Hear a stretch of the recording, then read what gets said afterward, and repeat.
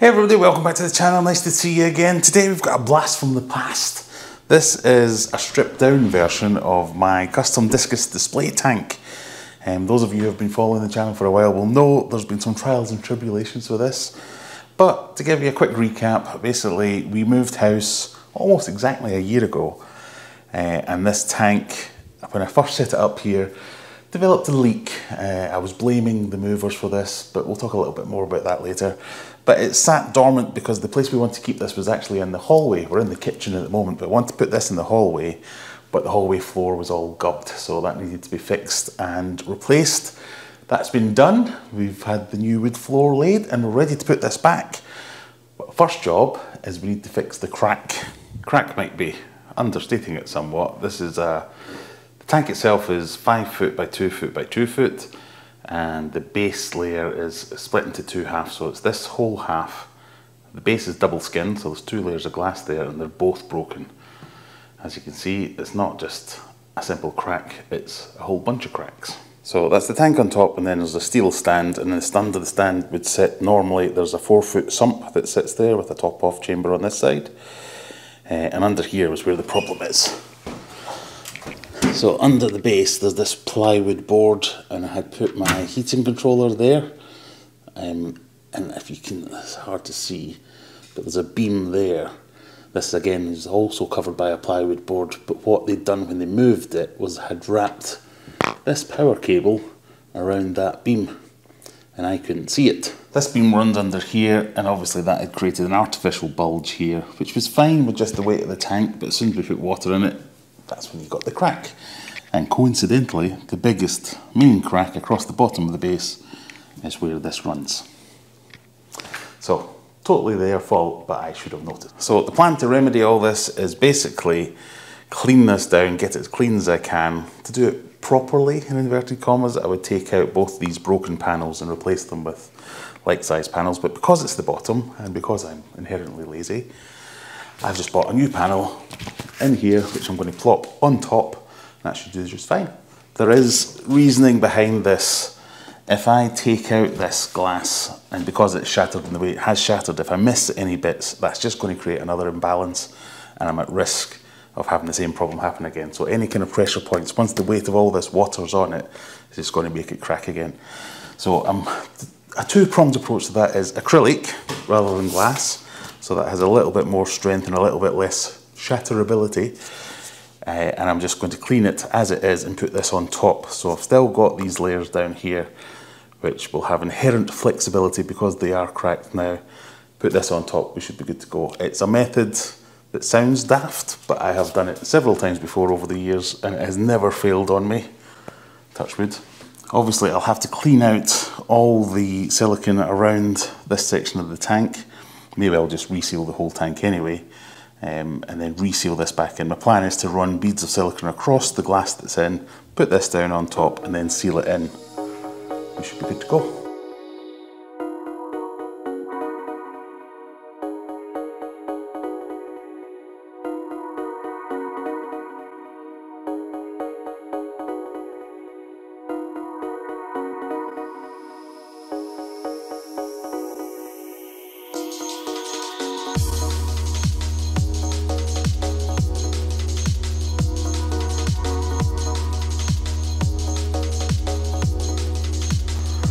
Right, a final wipe down, shop vacuuming it out, getting rid of any bits of dust or anything that's going to get in the way and contaminate things.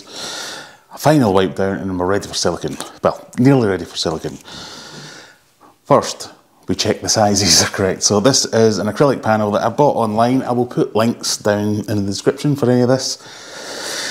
It's by far the easiest way is to order it cut to size. So whether it's a local glazer and you're using glass or an online supplier, cuts down on the faff factor by a power of 10 if you get it cut to the right size. So here is the test of my measuring skills and their cutting skills.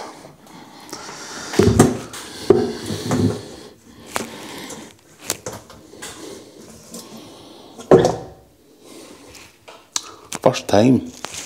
But first, of course, the satisfying bit of the peel.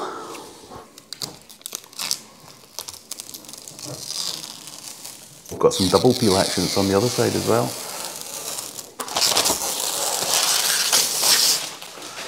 There we go. Now just clear acrylic, it doesn't look blue, ready for silicone.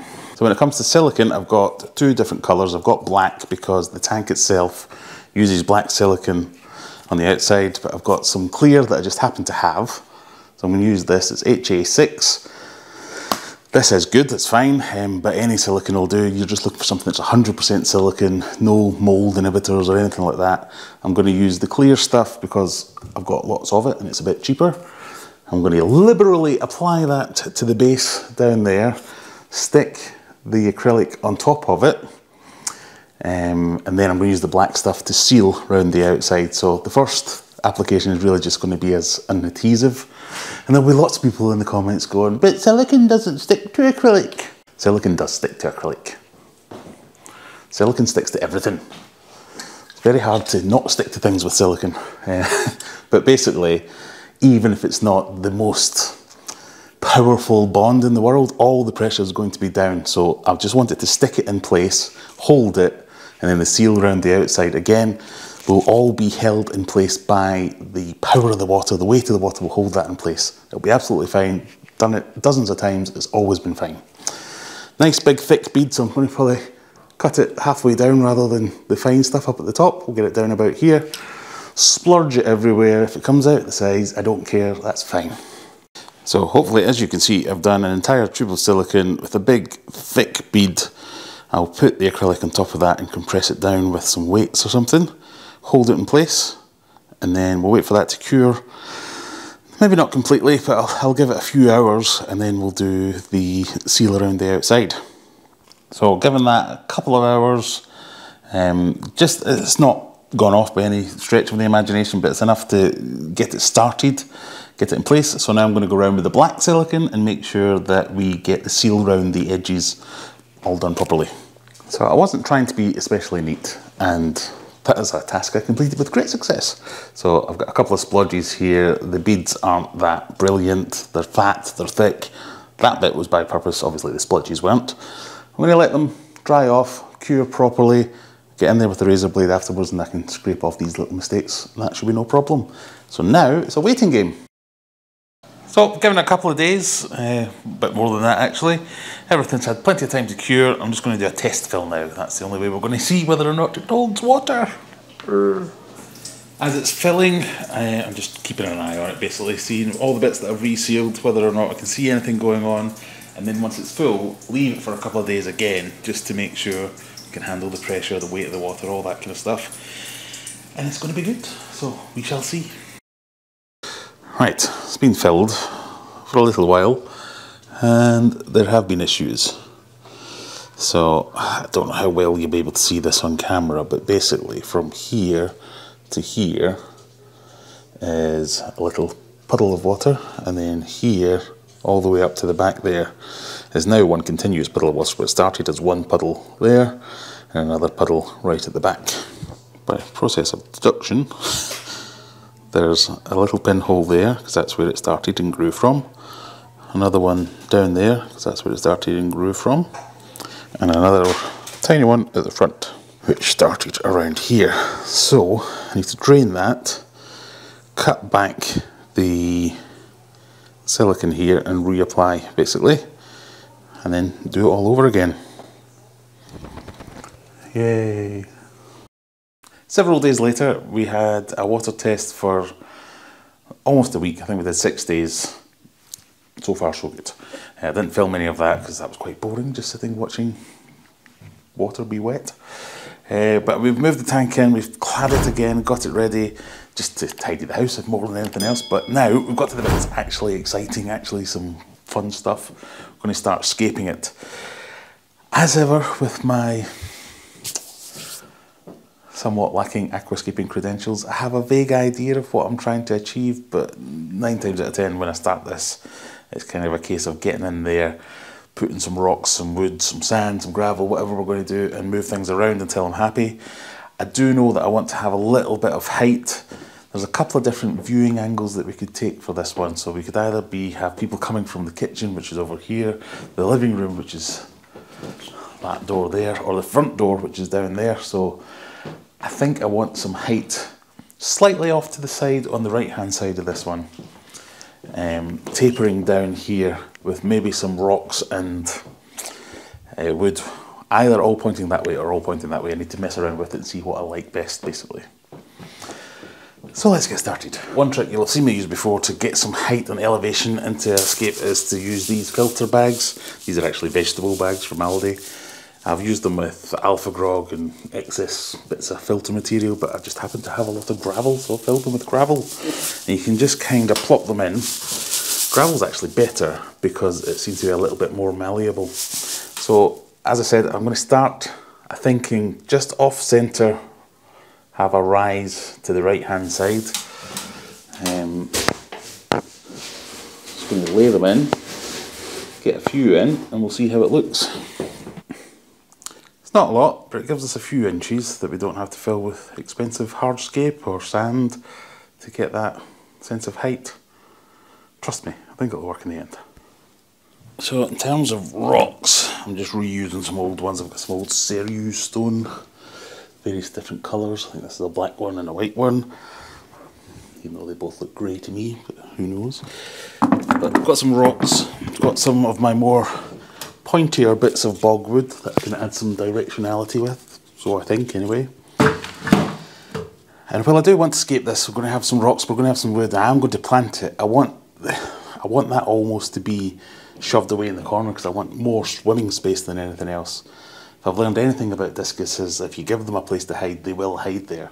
It's not going to necessarily be a minimalist scape, but I do want lots of open swimming, and some of the other fish, you might have to click that subscribe button to find out what I end up stocking in here, should give lots of movement to the tank and encourage discus to stay out. But for now, it's a case of getting some stuff in there and start messing around with it, so I shall get on with that. After 30 minutes of farting about, we've kind of ended up with this arrangement, which might not be the final, but I quite like it. We've got kind of two main focal points here. These trees, this is actually 2 bits of bogwood. This is actually 2 as well. That one might be 3 actually. Sweeping towards that side. So rocks, I was trying to create some kind of feeling with the rocks of going the same direction, but I kind of like the contrasting random nature, and that's not just a cop-out for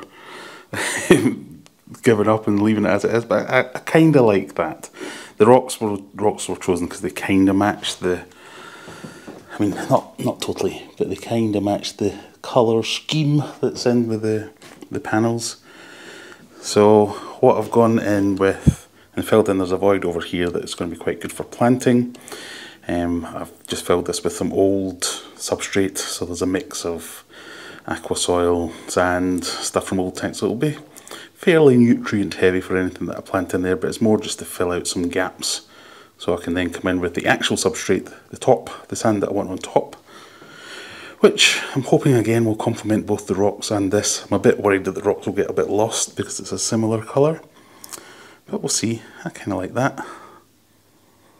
Again, loads of swim space. This whole side's pretty much free. Be planting in and around the rocks and the wood. So far so good. Let's get some sand in.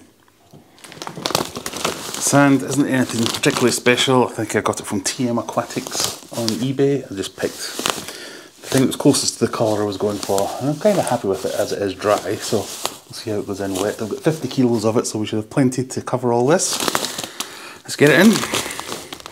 I don't know how well it's coming across in the camera, but I really like the colour. It's not grey, it's not silver, but it's, when you get really close, it's got flecks of all those colours. And I do quite like this. I think we're missing something. I think we might need a third bit of wood somewhere around here. So when viewed from this angle, you've got 1, 2, and then a smaller third. I think I might be able to fix that with a piece of wood that I have down in the fish room. I felt there was something missing on this side. So we've got the 2 main focal things. Works better in 3s. I just couldn't find the right thing, so I've slept on it. Gone and done a bit more of a hunt. And I think this might be the piece. It's amazing what you can find in your garage. So I'm going to try that and see if that works any better. If you say we're happy with that for now, I know I'll change it later. I have a big tray of plants. Got all kinds of things in here, mainly crypts, Anubias, got some Java fern, got some lilies, got some really pathetic Amazon swords, but hopefully they'll come back. And I'm just mostly going to try, I've got these, I really like these ones. So this is the Crypt Balancé or Balancé, I'm not sure how you say it, but going for these ones. Kinda as a background plant, because they will grow quite big and be quite flowy, so I'm going to try and keep them mainly centralised. So I don't want them getting sucked into the overflow, don't want them getting hammered by the return. So in the middle towards the back, let them grow up and just dot everything else round about it. See how we get on. So you can see we've got the hose in there, so you know what's coming next, but that's what we've come up with so far. I must stop saying we, because it's just me. If anything, I'd like a few more plants in there. I wanted to have that, even though it's raised, still have fairly smallish plants, just so it's a bit green and jungly. But I'm kind of happy with the rest of it. When it fills out a bit, it should look really good. Again, down here, I might move these actually and put them up there, and then have this Java fern bush come round the front rather than round the back. I was worried that I might block things off. I don't know. We'll play around with that as we're filling. So I'll make these last few tweaks and then we'll get water in. I've got a plastic bag at the ready. Put that down over the sand so it doesn't disturb too much, and we'll get it filled. A good tip while you're working on planting your tank but you don't actually have water in it yet is a squishy bottle, otherwise known as a spray bottle. But squishy bottle, give everything a good squish every few minutes, keep things nice and moist. Right, another couple of days later. This might be the longest video I've ever filmed. I can't even remember what it's meant to be about other than this tank. But anyway, we're full of water, we've got all the plants in, it's all scaped, nothing leaks. I've spent the last couple of days fixing every bit of leaky pipe work that there is. Basically, every bit of pipe work had its own little tiny leak. So I've had to go around everything, sort it all out, but touch wood, we're sorted now. So the only thing that remains is to get some fish in there. So obviously we're going to have discus in there. What else is going in? Even now I'm still slightly undecided, but I'm just going to go and choose some fish and put them in, and we'll see how we get on.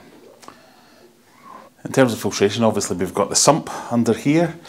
The sump in here's got loads of filter media in it already, but it's the old dry stuff. What I'm going to do is to take the sponge filters, any filter media from the filters from the tanks of the fish that are moving up here, put it in there, and that should give me the instant cycle, because if those filters are coping with the fish at the moment, they'll cope with them in this new tank. A little bit of a bacterial bloom going on, which you get often with new tanks all the time. Bit of a pain for filming, but it is what it is. It's not going to hurt the fish. Let's get them in there. Microphone died, so I'll have to narrate this bit. So the first fish are obviously going to be discus. This was my discus display tank, so that's what I wanted it to be again. These fish are the Martin Ung discus. I am mixing these with Puncher's discus. If you want to see a video about quarantining and how I quarantined them to check that they were going to be okay and compatible, go back and check that out. I shall leave a link somewhere. As well as them, we've got these are the Puncher's discus going in. As well as them, I had already decided that I wanted to have Sterbai Corydorus in there. I think they're fantastic companion fish. Corydorus at the best of times, I think they're just great little fish, but the Sterbais can handle the heat a little bit better. I am planning on keeping this slightly cooler than what you would normally keep a discus tank at. I'm aiming at 28 to 28.5 to keep it on the low end, to keep the energy bills down at this time of year. But there's the Corydorus going in. The last fish, for now anyway, never say never, the last fish for now was between two. I have my Congo tetras and my dwarf neon blue rainbow fish. Pros and cons for each. So it was a tough decision. The dwarf neon tetra is not perfect because the temperature range is really at the top of their range. The Congo tetras, I was a bit worried because they basically, I thought they ate all my plants in the Congo tank, and the ravenous feeders, I don't know if they're going to outcompete the discus. So this is by any stretch, this is just an experiment to see whether or not this works. I've gone with the Congos because I've been watching them for a long time and they haven't actually been eating the plants, so maybe it was just me poorly setting the tank up and the plants just died off. It might have been one of the other fish in that tank that was eating the plants, but yeah, I've not seen them do that, but again, something I'll just have to look out for. I've raised the temperature in both the Congo tank and the Dwarf Neon Rainbow tank just to see how they fared. And to be fair, both looked like they were fine with the temperature, so if the Congos don't work out, we might get the Dwarf Neons in here. I think both having that iridescence, it's just that, the final je ne sais quoi, setting off the tank for just that little bit of movement, iridescence and colour. So we'll get them in, see how they look. Congos are they're a go-to companion fish for Discus quite a lot of the times, so I'm not doing anything that's too out there. I am including the LSDs tetras in here. Again, the temperature range is a little bit high for them, but we'll just monitor them and see how we get on. But I've got most of them in the bucket down here. I couldn't get, they're the most difficult fish to catch so fast, but we'll get them in and see how they look. One of the good things about these tetras is they're always on the move. So there'll be lots of movement. A lot of the time the Discus will just swim perfectly still, just looking all beautiful and stuff, whereas the tetras are always on the go, back and forward, back and forward. I'm not sure how many we've got. We've probably got about 20 or so at the moment. Got a few more down there, but we'll catch up with the rest of them later in the week. So now it's just the most important part with any new tank is just time. We need to wait. Let everything settle down, let this cloudiness clear out. I want to have nice crystal clear water in here, but this just happens with new tanks. Everything will get a bit more comfortable, colours will start to come out, and we should have a lovely tank. There we have it, a year in the making, getting this big tank up and running again. But at last, behold, my fish tank.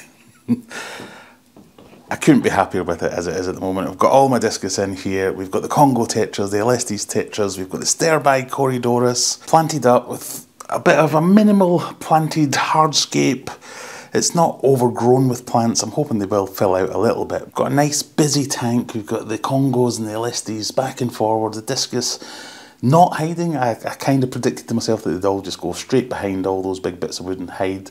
But already the colours are coming up. The water's starting to clear. We're getting it to a really nice tank. I love the plants. More scope for them to really come through in the coming weeks and months. We can always add more as well. Maybe a little bit more decoration. I wanted to do something with some maybe scattered pebbles and rocks and down there just to finish it off, but we'll get to that eventually. I'm happy. It's back. It's running. It's here. It's been a year for me to get this tank back up and running. It feels like it's been a year just to get to this point filming this video. Apologies if it's been hugely long and rambling, but I'm really happy with this. The fish look healthy, they look happy, they're out, the colours are starting to come through. Like I say, it's cleared up quite a lot. There's a little bit more to go. But yeah, I'm totally on board with how this is looking. If you like this kind of thing, please click that subscribe button because there's going to be more videos on this tank, obviously. It's going to be my main display tank. It's going to be a feature of the house. I love how it's sitting. I love the look that you get when you come in through the door and you get to see all the fish. It's just fantastic. I couldn't be happier. So click that subscribe button. You can see the development of this tank over the years. Just happy. Thank you for joining me. See you in the next one. Enjoy some fishy pictures. Bye.